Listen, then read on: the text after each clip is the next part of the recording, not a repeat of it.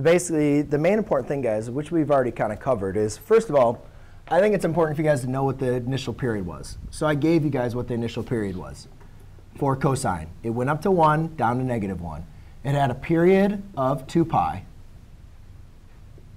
and it had an x scale of pi halves. And we graphed this in class, so you guys would have a better understanding of what the graph looked like. Does everybody agree? Doing that initial period? I provided to you that in class, right? And we actually even practiced doing them ourselves, so we know where the graph came from. So now you have different numbers. So now our amplitude is going to change. Our period and x scaling is going to change. So the main important thing what you're going to want to do for all of these problems, if it asks or doesn't, is find the period, amplitude, and x scale. Then if there's any other transformations, we find those first. So the first thing is the amplitude. That's the absolute value of 0.5, which is just going to be 0.5, right? Yes? OK. So instead of the graph going up to 1, now the graph is going to go up to 0.5, or 1/2, right?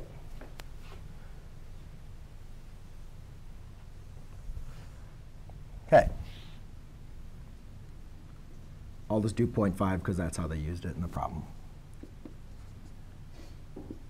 All right. Then the next thing is to figure out the period. Well, the period, we need to take 2 pi divided by b. So what is my b in this case? 3. 2 pi divided by 3. Can I simplify that any further? No. So that's it. I found the period in the thing. The next thing, though, would be to find the x scale. The x scale, if you guys remember in your notes, which I told you to write down, was the period divided by 4. Right? So therefore, I need to take 2 pi over 3 and divide that by 4. So again, I could do the same thing. Multiply by my reciprocal, which would be 1/4.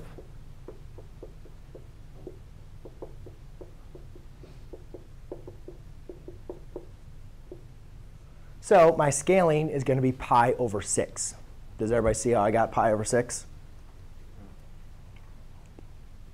I just multiplied, I divided a fraction by a number, got pi over 6. So instead of my scales going by pi halves, I'm going to do this. Pi over 6. And I asked you guys to do 2 periods. Pi over 6. So we know that a period is going to be 2 pi over 3. So I'm going to be pi over 6, 2 pi over 6, 3 pi over 6. Until you get good with fractions, you can just count them like this if you'd like to.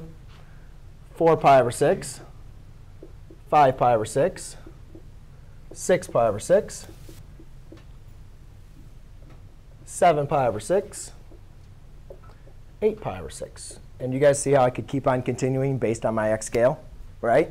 However, once you kind of get a little bit more familiar with this, we don't ever going to write 2 pi over 6, right? That's going to be simplified as pi over 3. This is simplified to pi halves. Do you guys see that? This is 2 pi over 3. That is 5 pi over 6. 6 pi over 6 just gets reduced to 6. 7 pi over 6. And then 8 pi over 6 reduces to 4/3.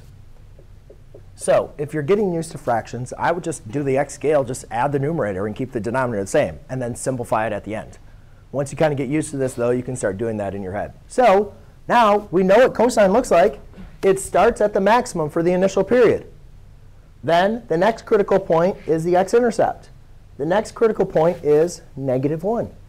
Then it goes back to x-intercept. And then it goes up to its maximum.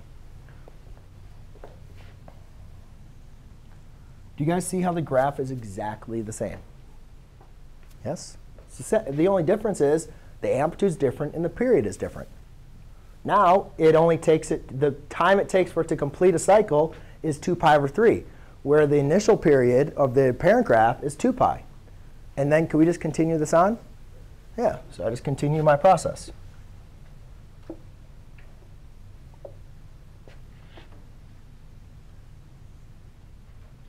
And then you could keep on going by, I only asked for 2 periods.